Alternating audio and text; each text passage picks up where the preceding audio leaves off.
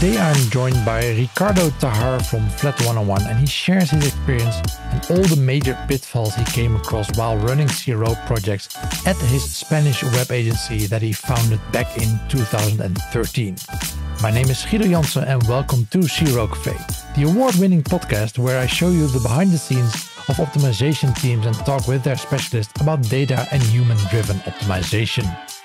My goal with the CRO Cafe podcast is to spread a mindset of experimentation and validation and to improve quality standards in digital marketing. You can be an enormous help reaching this goal by sharing this episode or any other episode with your colleagues. And if you're not subscribed yet, make sure you are by checking this in your podcast app. It really means a lot to me, so thank you for doing that. In case you missed the previous episode, last week I spoke with Lisanne Maatman and Dumke de Wilde from that agency, and we learned about how you can still continue running online experiments without relying on browsers to accept cookies. Besides that, I also hosted a session at Digital Lead Day where I spoke with Abby Howe and Craig Sullivan about how you can keep learning and developing as a CRO professional. You can listen to both of these on the CRO Cafe website or in the podcast app you're listening with right now. This episode of CRO Cafe is again made possible by our partners Convert.com, Content Square, Online Influence Institute, SiteSpect and Online Dialogue. Welcome to Season 2, Episode 40. Ricardo, thanks so much for joining me on the show. And like with all my guests, I'd love to start with getting to know you a bit more. So let's get started with how you got involved with CRO. Oh, well, first of all, thank you so much for having me here and how this thing started. Let me think. I think it was 22 or 23 years ago while I was studying laws in the university, and I discovered the internet, in the in the late 90s. Yeah. So I really was involved in some artistic stuff like drawing or playing with Photoshop, all this kind of stuff. And I discovered that I can be one person that makes websites, So I started making websites for free at the beginning. And then I discovered that some people thought that was a good idea to pay me for it. So I moved into the business and I started working doing this kind of stuff. In my first visit card, I think I was webmaster, the guy that does everything around a website. So that's how I started. And I moved in my next movements, I moved to UX and analytics and finally into business. And that's how I have the whole thing. The analytics part, the UX part, and the business part that makes the CRO make sense. And so you currently own the company Flat101? Yes, that's my company, yes. So what do you guys do? Not only CRO, right? You do the whole package. No. Well, I always say that we are a company with 7 years in the market. We were born in 2013. And I always say that we face two kind of different challenges. The first one is when a company comes to us and wants to build a digital experience so focused on conversion, e-commerce, user flows, lead generation, this kind of stuff. We don't do and we don't work for social media, branding, all this kind of stuff. This is the first challenge. People that wants to build a very good digital experience for converting. And the other kind of projects is when some companies comes with digital services or digital products, and they are not working the way they thought. So they say, "Hey, I have here a problem. I don't know where is the problem. So please help me to fix all this stuff. And let's make it work." Sometimes it's on e-commerce, sometimes it's media. Yeah.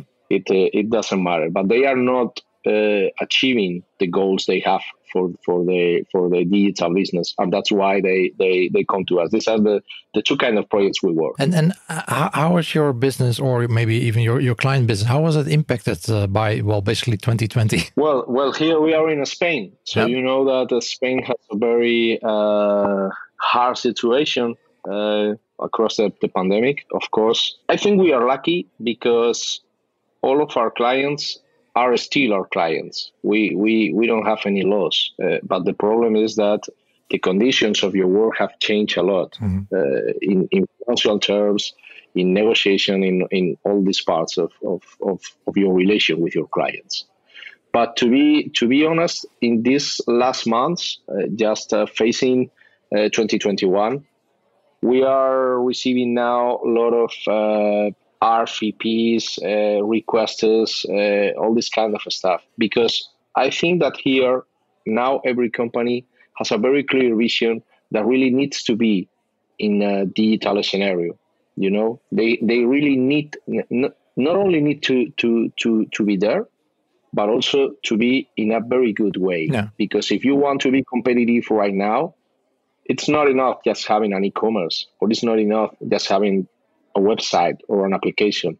You really need to be really good at what you do. Because if we take a look at the data we have about conversion rates, incomes, all this kind of stuff, people who really care 2 or 3 years ago of building very good digital products or very good digital services, they are achieving a very, very high increase in their business objectives in digital.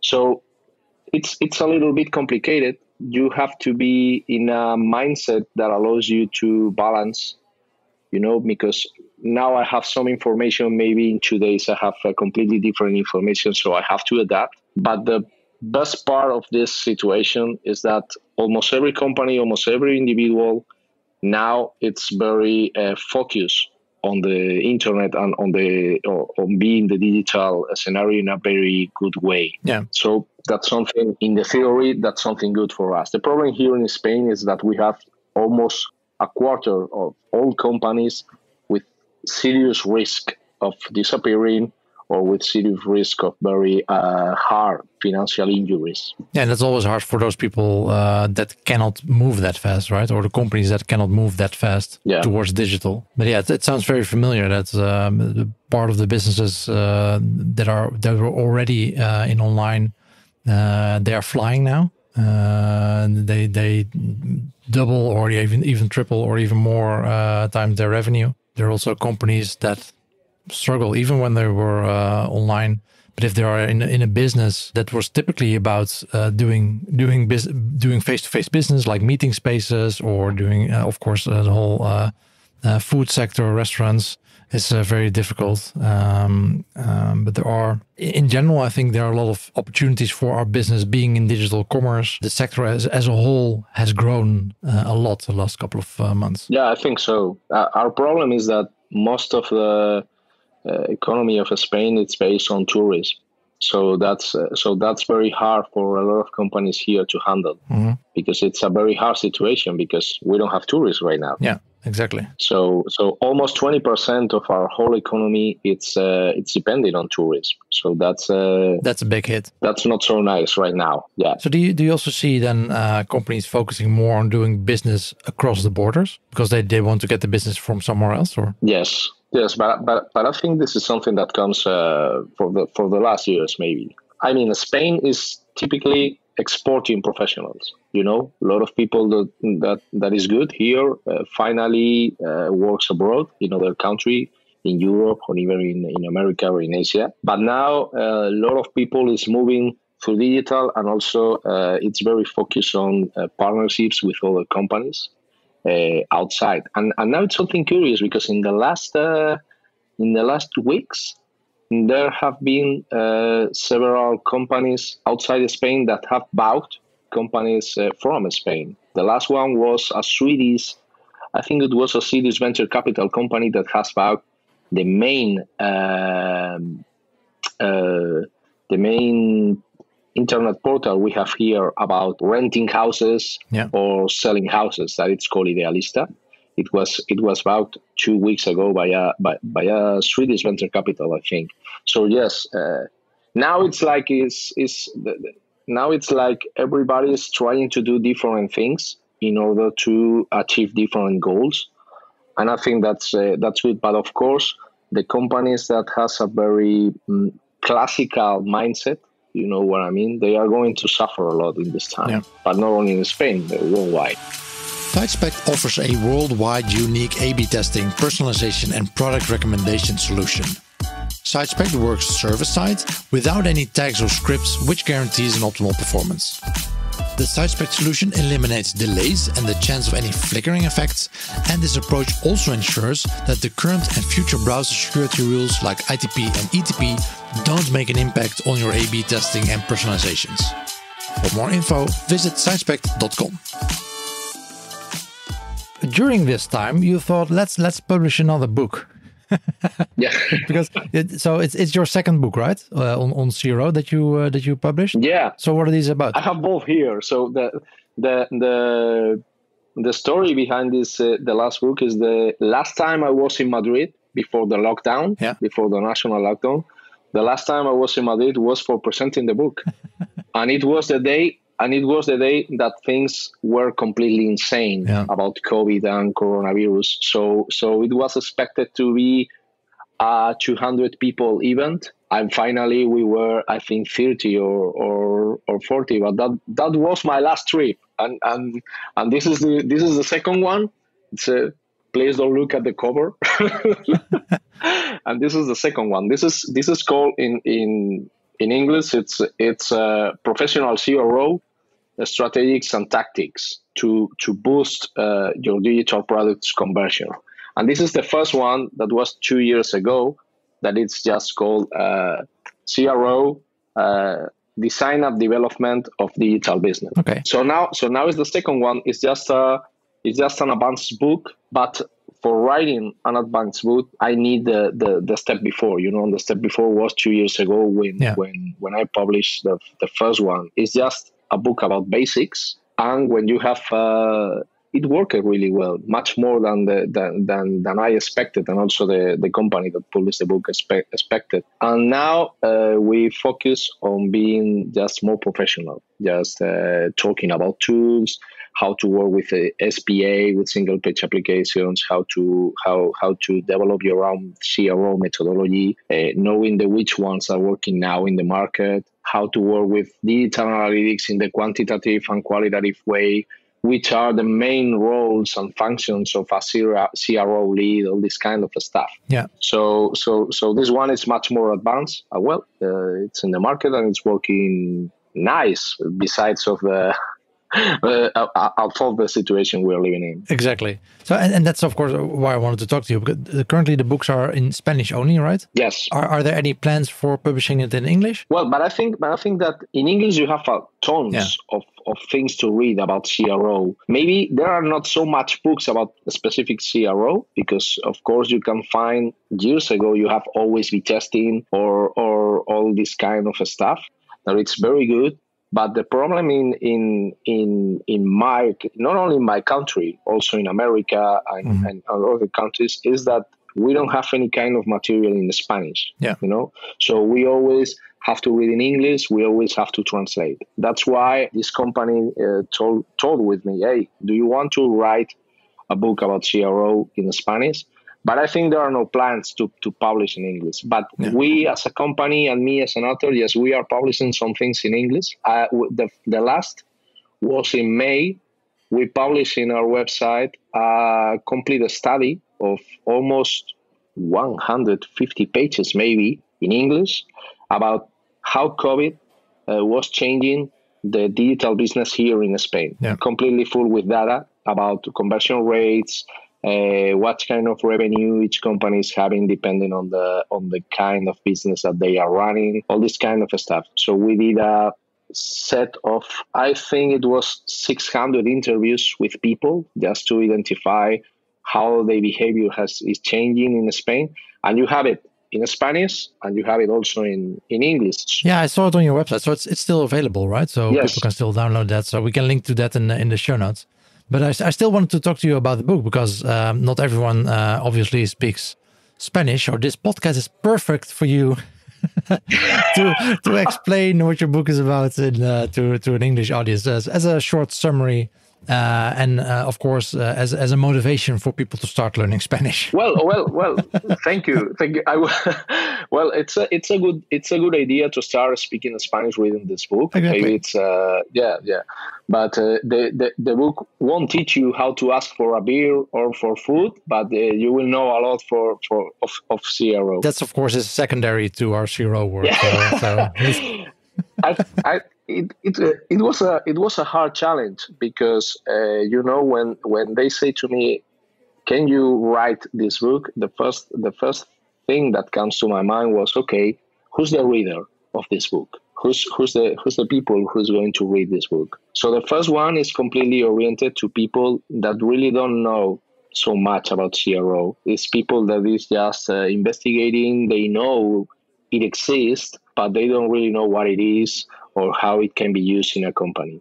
And the second one is just a focus on the professionals and people that is working in digital marketing, and they really want to move to CRO, or people that is just beginning with CRO. So I started what I think is the core thing in CRO, that it's methodology. You never cannot leave the responsibility of a project to the talent of only one person. So you really need a system. And you really need to build your own system, because not all business models work the same. Yeah. So things that work for you, if you are in retailing or you are selling, I don't know, food for pets, they can work, but they won't work if you are working for an insurance company or a bank. So I'm moving to methodology as the key aspect of the CRO. So I started talking about the methodologies that now we have. Of course, CXL has their methodology, also wider funnel, all this kind of stuff. So I talk about them, and then I talk about the methodology I've been building in the last 10 years, I think. So can you take us through that a bit? So, if, for example, if you encounter a new client with an average kind of budget that you see out there, how do you approach it? How do you start building that on that methodology? Well, I think a very important thing is just the not only the budget, also the kind of digital maturity the organization has. Yeah. So this is something I specifically write and put into our framework. This is something, for me, it's something critical. You really need to know if you are working with a client that has a high level of digital maturity or a low one. Because in the high one, of course, we talk about tools like Content Square, or maybe, Pigtail now it's Content Square, or T-Leaf, or this kind of stuff. And you are working at, I'm sure you will work with data scientists, a lot of probabilistic methods, etc. Yeah. But if you are working with a low maturity, we are talking about digital. If you are working with a low digital maturity company, you have to do more simple things. You have to be like a teacher. So you have to start with simple things and let them understand that simple movements can allow us to achieve important goals, and then move across more difficult ones. You know what I mean? So I define three kinds of companies. The most mature one that has specific teams, has a lot of budget, a lot of tools, a very complex stack, a very complex stack of technology and people. The intermediate one is typically it's a company that it's running business in digital for the last 3 or 4 years. Things are growing, things are going okay, and they want to do the next step. They want to be more professional. So they have some boundaries, and you are the one that it's going to help them to break those boundaries, because they don't have enough knowledge, they don't know what kind of technology they have to choose, or they don't know how to play with Optimizely or with other kind of stuff. And you have the basic ones, the companies that really don't have resources in CRO, but they want to boost their results. So you have to start working in what I call the hygienic part. You have to have all your basics very well done. Yeah. So please don't focus on the chatbot or in artificial intelligence. Don't focus on that if your information architecture doesn't allow people to find a product. Exactly. Yeah. So we work in those three levels. It's same methodology, 12 steps, but three types, depending on the company, in order to be able to make your work the best thing in each company. Marketing budgets have suffered, and the share for A/B testing has been impacted too. If you want to keep testing to enterprise standards, but save 80% on your annual contract, you can consider Convert.com. With their summer release, you can take advantage of full stack and hybrid features, strong privacy compliance, no blink, and enterprise-grade security. Feel good about your smart business decision. Invest what you save back in your CRO program. Check out www.convert.com/2020. Let's, for example, take the middle one, the intermediate one. So how would you start there? How do you start implementing better CRO practices there? Okay, we always do. The first step for us is it's an inception. So we really need to understand the business model of each company, because although two companies seem to be very similar, they never are so similar. So that's why you really need to understand the business model. So to understand business model, you really need to know which is the client of that company, which is the client, and of course, please show me your data. I need to understand your business, but of course, I really need to see and to understand your data. How implementation has been done, yeah. What kind of KPIs or metrics are you measuring and why? Which is your historic as a digital business? How were the results 2 years ago, 3 years ago? Where do you want to move the next year? And then please tell me about your technological staff. Which is your CMS? Which version? Do you have any plans to move to other CMS? What other technologies are you using day by day? Like, I don't know, like Salesforce or like MailChimp, which is your marketing automation tools. How do you plan your digital analysis? What kind of actions do you do? All this kind of stuff is, for us, is critical in the first part. How do you decide where to start? I mean, those are a lot of things that you can start working on. Assuming they don't give you unlimited budget. Sure. you have to start somewhere. Yeah. So how do you do that? We have the first step is we do an audit. So depending on the sector of the company, we have like a checklist, you know. So we always see if some things are running properly or not. It's like a check. So we check almost 150, 170 things, depending on the type of business you are working for. Yep. So we do this check. And if we find a lot of pitfalls or a lot of problems, then we move to order in a backlog from the most important thing, because it's urgent and it's important, and the least one. And then we move into let's propose what kind of things we can do to fix this. And then we build a backlog, and then we start the conversation with our client. I always say that we don't work for our clients, that we work with our clients. I think that CRO is not possible if you don't have the confidence and if you don't have a very good relation with your client, because you really need to understand the business. I think that's the key part. So we talk about CRO, obviously, but do you also usually are the person that can implement those kind of things on the website? Are you also the web developer for those clients? Yes, I know that a lot of people don't do that kind of stuff, but I think we decide maybe in the beginning, 7 years ago, that we will be a full stack company. So we do both parts, also implementation and the technical part. Yeah. So we are in partnership with several companies of tools like Content Square or like Google Optimize or Target, all this kind of stuff, and we do the strategic part. It's more conceptual, more related with UX, UI, and all these kind of things, but also the the technical part. I think that's important because depending on the maturity, you cannot. Some companies are not able to do things if you are not able to do that for them. If you look across your client portfolio, what would you say for when you come to a new client?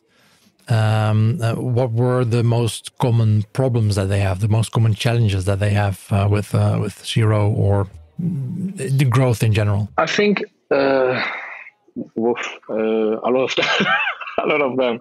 But I think that there are very typical ones, and I think this is worldwide. I mean, the first one right now for me, it's how people try to adapt digital experience to mobile. Here there are a lot of pitfalls because mobile navigation is very complex. You can use an iPhone, of course, but also you can use a very simple device that has not so much capabilities as an iPhone. Yep. So the first pitfall is how mobile is performing. Very poor performance in general, very poor performance. And that's why, because companies don't make themselves a question that is, hey, this is my digital experience in desktop, but I also have to think that how is my digital experience for mobile? Because probably it's the same guy, it's the same people that is using digital experiences, but it's not in the same context and not the same needs and not the same processes. And of course, now I'm here in a table, I have my credit card, I have my books, I have everything. But if I'm using mobile, probably my context is completely different. Of course, I can be at home. Exactly. Yeah. And usually the people that work on the website, they use a desktop screen, right? Yes. Which makes sense if you work on the website, but then you completely miss the whole mobile experience. Yeah, I think the companies has to start thinking not desktop or mobile. They have to start thinking in digital experiences. And that also means that you have to understand that your client, of course, is visiting your website or even using your applications, but also is going to your stores. And also is talking with people that it's inside the stores. And also is reading about you in the newspaper. And also it's reading your own media or your own ads. So now this is a very huge challenge because in a lot of companies, digital marketing is something like a world apart, and it's not inside the whole business. So people that it's achieving goals is the ones that are understanding that it's only one experience. So you have to focus on the kind of experience that you want to build for your clients. Another typical one, it's about checkout. Everybody's focusing in checkout, and checkout is failing. I have this million or source about traffic that is not working properly in checkout. I have this kind of device that is not working properly in checkout. And of course, checkout problems are very related with technology and how you are managing it to work the right way in different devices or in different channels. And one thing that really I think it's a nightmare and I hate because I don't understand how can I see these things in 2020. It's about the search experience. When you are trying to find a product inside a retailer or any kind of e-commerce, and you are using the search box, there are a lot of very poor experiences about searching products or searching things using for me, it's something very important because if I cannot find a product, how am I going to buy it? So probably it's the first transaction and it's the most important one. Yeah, and often it's already poor on desktop, let alone on mobile. Yes, I think typical mistake here, it's about typo squaring and misspelling. So, we've been working last years in a lot of in fashion. So it's very funny when you see that people is just trying to find products and they don't know the name. They know the name, but they don't know how to write it. For example, if you are looking for something like the expression high waist, here in Spain, young people say, hey, I want my trousers in high waist, but you know how to say high waist, but you don't know how to write it. Yeah. So when you are a Spanish guy and you are trying to look for high waist trousers, they really don't know how to write high waist. So a lot of misspelling, a lot of typo squaring. So what the search engine does for them, 0 results. And probably you have 100 or 200 trousers with high waist. So this is just an example, but it happens a lot of times. And if I cannot find a product, I'm not going to buy it.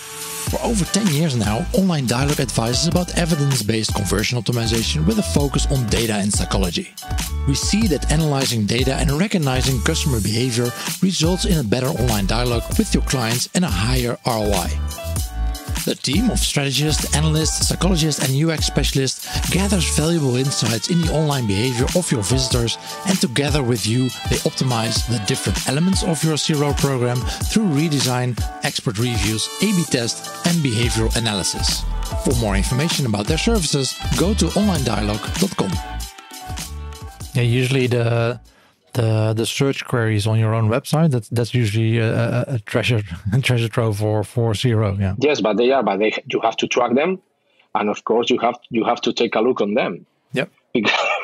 Because if you are tracking them and you never look for that data, but I really love that field of work about information architecture and navigation paths, and of course search queries, because in our experience, it's a very, very important point to work on. Doesn't matter if let's think of it, 100% of the people is seeing the search box, and a lot of people is very comfortable using that, because we are very used to use Google or other kind of search engines. So it's a natural behavior right now. So please just give them a normal experience when they are searching for something. Because if I'm looking for something and you tell me that you have 0 results, I will move to your competitor. Yeah, I think when my girlfriend is shopping on mobile for anything related clothing for our little kid, I think that the first thing she looks for on any website is just a search box. She doesn't even try the main menu or something. Just go to the search box. Because it feels like that's the fastest way to figure out, are they actually providing what I'm looking for? And that's the first transaction. Yeah. And if you are not able to solve the first transaction, what about the rest? Probably they don't mean, So that's a very typical pitfall, and it's very urgent to solve. And now we have a lot of technology to make such experience something really good. But the main problem is that a lot of companies just implement the e-commerce CMS like Magento, like PrestaShop or WooCommerce. Yeah. And they are using the search engines that comes with our CNS, and they only work with specific tags. Yeah. So if you don't write exactly the right word, my result will be 0. Yeah. So we have a big problem here, and that's something that you have to focus on solving, because it's a very important part of any conversion process. Yeah, like you said, people are used to using search boxes so much these days with Google, and Google always has a result, and you always will find at least something. So the assumption, I think, is also if there's no result, they probably don't have it. Even if I misspell it, and I do that on an e-commerce store, if I misspell something in Google, I still get results, I get suggestions, whatever. There will be results, whatever I type in.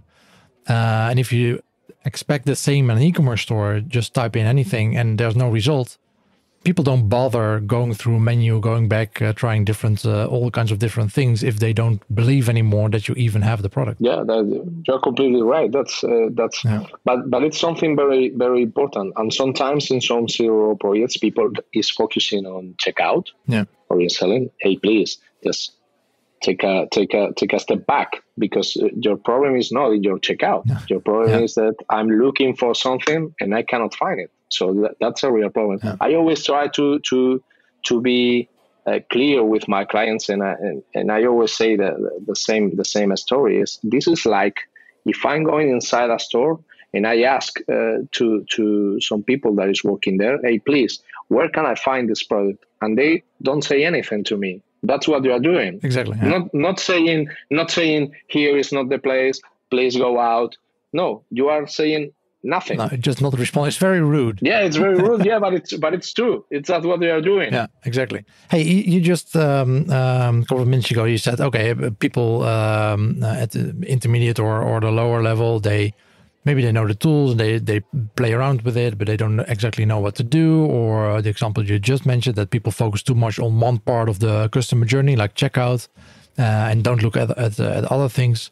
So how do you approach this when you encounter this at those companies? How do you train those people and embed that CRO mindset at the company? Well, I always have to face a question that it's very typical and it's very hard because they always ask what kind of what amount of money or what kind of performance am I going to win or am I going to aim if I work with you? Sounds very familiar, yeah.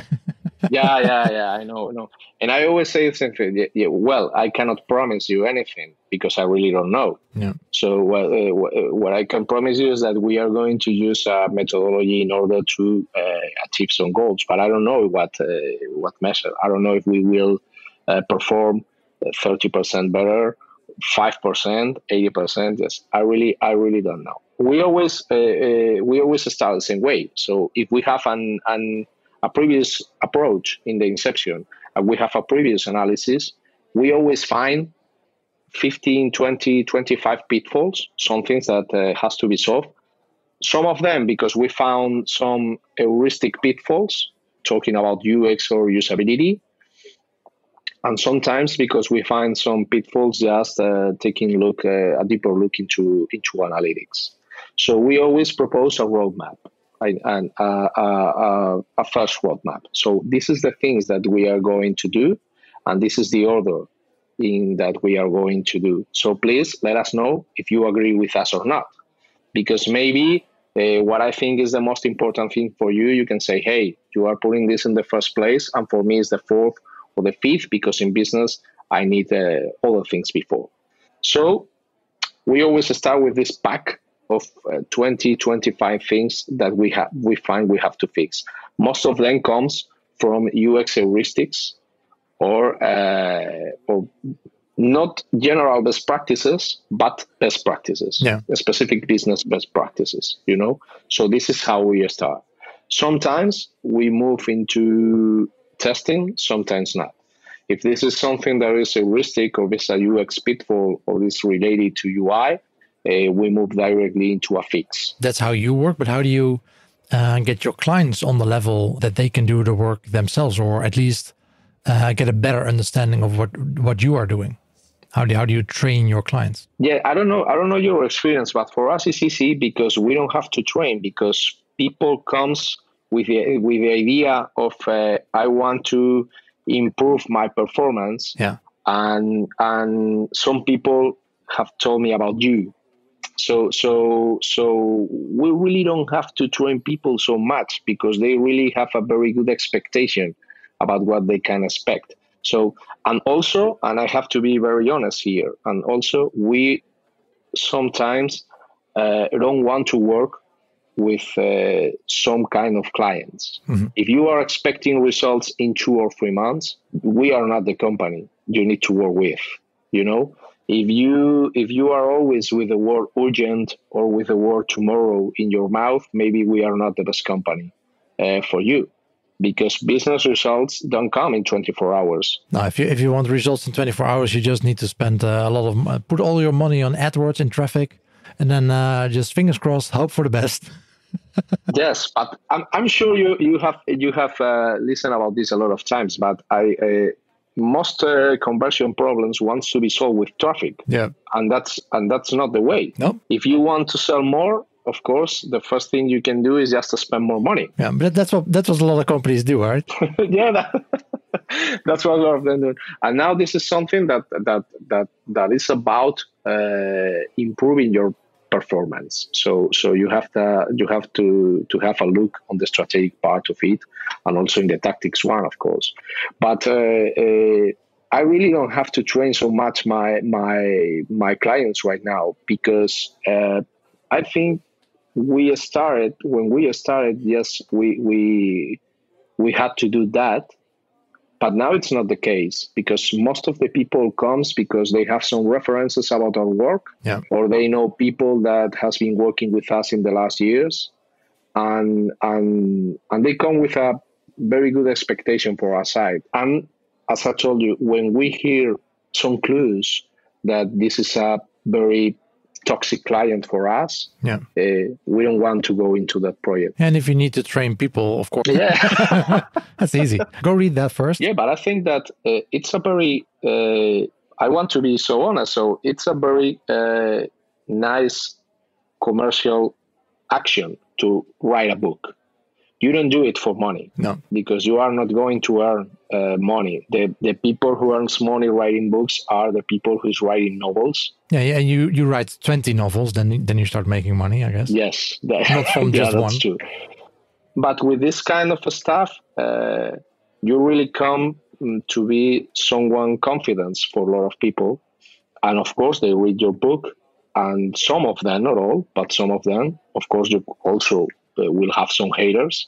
But sure, some of them will call you. You can say, hey, I have read your book, and I think this is very useful for my company. So that's why I tell you that we don't have to train people because they come training, Yeah. And also that was very important in the books from the beginning is I'm only writing about projects I've been working. I'm not writing about the NASA. I'm not writing about Apple, or I'm not writing about Amazon because I've never worked for any of those three. Maybe one day, but not today. So I'm only writing about projects that we've been working for in the last years. And I think that's very useful because this is not about, hey, take a look about what Amazon did. Hey, man, you've never been working in Amazon. How do you know that? Because you've been reading a lot of blog posts. It's the same thing that anyone can do.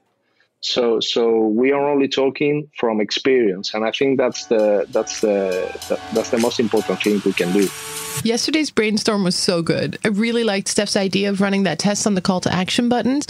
Making them orange will really make them stand out, don't you think? Yeah, right. Do you want to design real A/B test winners and achieve enormous conversion uplift? Then stop brainstorming and take a scientific approach. If you can read Dutch, follow the steps in Online Invloed, the bestseller on managementbook.nl. Or enroll in the author's course and become an expert in applying proven behavioral science yourself. Go to onlineinfluence.com for more information and free downloads. Well, speaking of that experience, I would love to know. So you have the business now for 7 years. Yes. And you've done digital for longer than that. Mm-hmm. What were your biggest fuck ups or your biggest assumptions that you have maybe about client work that you said, shit, if I had known that 7 or 10 years ago, that would have life much easier? What are the things that went wrong? I think that's something that is very hard to learn, and as fast as you learn it is better for you. Is in what kind of clients you never have to work. You never have to work because each one of us, sure, it's very good doing some things. And some clients and some people, it's ready to pay for it and they will be happy with your services. But you really need to know as soon as possible who is your real target. Not everyone. Because I think one of my main mistakes as anyone that starts running a business is, I need clients. So I need clients now. Anyone. So anyone, yeah. Anyone is good for me. You have money, you are going to pay me, you are a very good client for me. And that's not true. So what made you a better selector of clients? Well, I started reading a book that one of my partners gifted me, and it's called The Undisciplined Purchase of Less. The author is Geoff McKeown. And it's a book about saying no. Yeah. It's a book about, hey, you don't have to say yes to everything. So you also have to learn how to say no to your clients. And it was very useful for me because in the beginning we have some problems because we were working with people that was very happy with our services and with people that was very angry. And I say, hey, this is not what's going wrong here.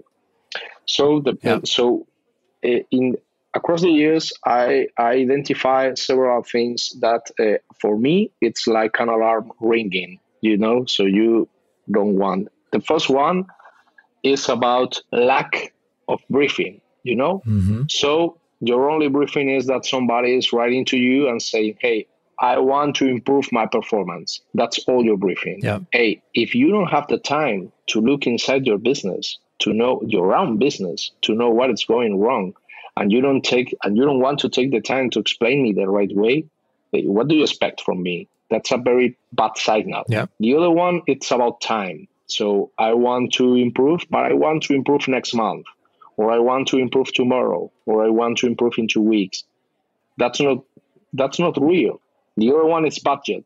So some people is saying, hey, I want to sell 1 million euros next year. This year I'm selling 100,000, but I have the same resources and the same budget for everything. So this is a little difficult, And this is something more subjective, but it's also about feeling.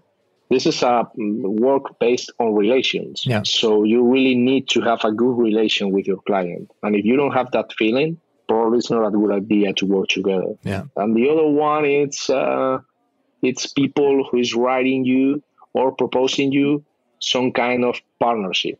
They say, hey, if you improve my business this way, I will give you 20% of my business. So I always say, hey, I will never give you part of my business if I believe in it. Yeah. Never. So you know what I mean? So I think these things are typical errors that we always take in the first steps, but it's very important to learn how to fix them as soon as you can. So the red flags are short or no briefing, short time span or expectancy of results, the budget itself, and if they offer a partnership, just run. Yes, and also the kind of relation we have, the first conversation, and this is, I think that those are the main red flags for me. Yeah. I always say that I'm not your best option.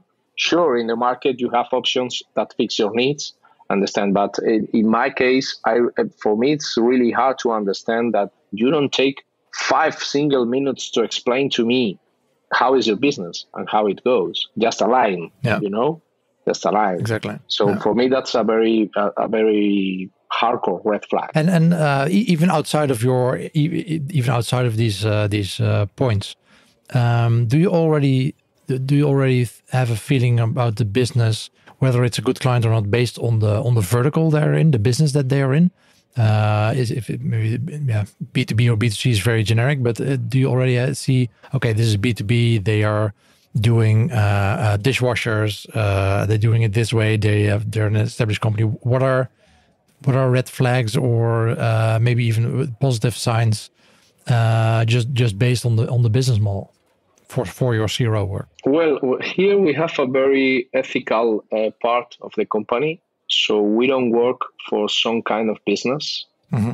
So we don't work for the sexual industry. Yeah. For example, we don't like to work, or we don't work in gambling, or we don't work in what I call in Spanish, I don't know the word in English, what it's a pyramidal structure. A pyramid game. Yeah. So we don't, but this is something about the company the company culture. Yeah. So we don't feel comfortable with it for just the way we thought or are ethical. About B2B or B2C or dishwashers, I always say that maybe we are now working with a company that builds ovens, mm-hmm. and they sell it worldwide. And it's a business. So like for pizza? Or? No, they are. It's like the kind of ovens that they use in the hospitals, jails, schools. All these kind of very big ovens. Okay. Yeah. That you can manage to make food for 500 people or 2,000, and they are selling it, and they are selling it across the internet. Okay. I think there are no real boundaries. The problem is that it's much more about the expectations you have. Yeah. If you have never been selling an oven online, you cannot be in the point that saying, hey, the next year I will sell 1 million ovens. Yeah. Okay. What amount of ovens have you sold this year? 0. Yeah. So you want to move from 0 to 1 million, just like a miracle. This is something that it's not going to happen. But I really like to be involved in industries where I've never been before. So this is the thing that I really love about my job, that I have had the chance of learning about a lot of business models, business to business, business to consumer, administration to administration, a lot of them. But I think that now we have the chance to improve any kind. I'm completely true. Any kind of business in digital, absolutely any kind. There are no boundaries right now. And I think that people that it's building some technical stuff, some strange technical stuff in their garage, can sell it across the world if things are done the proper way and with the time. I think the problem is always the same. It's about time and resources, and part of the resources is time. Things are not going to happen fast because you want it to happen fast. Exactly. Everything needs time.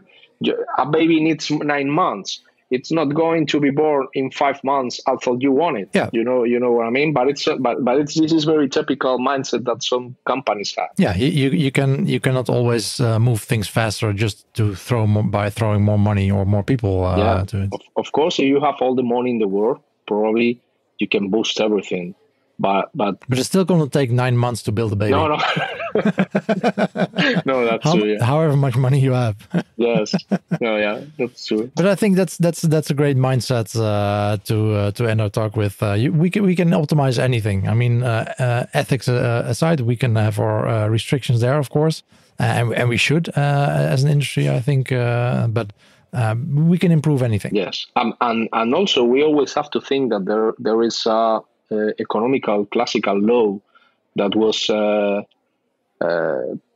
developed by David Ricardo and Malthus. I don't know how to say in English, but it's la ley de los rendimientos decrecientes. It's a law that says that although you input a lot of resources in something, you are not going to achieve same proportion of outputs. So that's a classical economical law from the, I think, 18th century, I think. And that's completely true. You cannot improve everything to a 100% success rate. That's not possible. So you always have to be clear about the amount of performance that a company can have, because it's not real to say that you are going to sell at 100% level. Yeah. So time, resources, and also this kind of stuff. Thanks for sharing us your experience with CRO, and good luck with the promotion and the sales of the second book, of course. Thank you so much. We will definitely link to those in the show notes. We will link to those books for those that can read Spanish, and for those that don't. Maybe just do a course on Spanish and then transition into this book. That will be a great start. I mean, you already know all the terms in CRO, so there's a lot of English terms in the book, I assume. Yes, right? That's all everything. That's all everything in English. You only have to make the relation in one word from another, just in Spanish. Exactly. But the main terms are in English, of course. Thank you so much, Ricardo. Thank you so much. It's been a great pleasure. Best of luck to you, and hope to talk to you soon. Thanks so much. Thank you so much. Bye-bye. Bye. And this concludes Season 2, Episode 40 of the CRO Cafe podcast with Ricardo Tayar from Flat101. And again, make sure to share this with your colleagues if you like the content, especially when you work at an agency. Next Monday in another episode, we switch to the client side when I talk with e-commerce conversion manager Dave Powell from TomTom. And we're going to learn how they quickly switched gears when the pandemic hit and basically a lot of people simply stopped driving. Talk to you then, and always be optimizing.